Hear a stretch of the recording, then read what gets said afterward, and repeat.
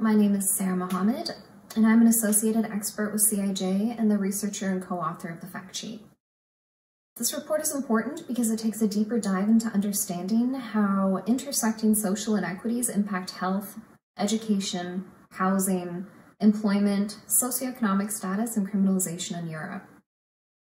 It's important to understand that social, institutional, and legal systems are interlinked and what we can do to support social justice.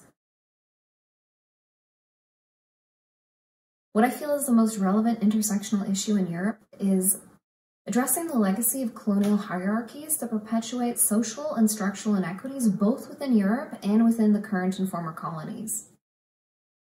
This has resulted in xenophobia, the marginalization of Indigenous, Black, and people of color, Roma communities, people of non-Christian backgrounds, women, trans, and non-binary communities, and so many other communities who have been identified as inferior within the colonial lens.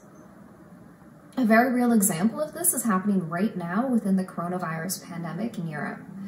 Diverse communities are differently impacted because of access to healthcare, access to social supports, access to safe housing, and even access to secure employment and the ability to self-isolate. These social inequities are not accidental, and they're directly rooted in colonial hierarchies. My hope for the future is that intersectional frameworks can be adopted to change laws, policies, programs, and service provision practices across public, private, and nonprofit sectors. My hope is also that everyone can take a look at their role in either upholding or combating discrimination.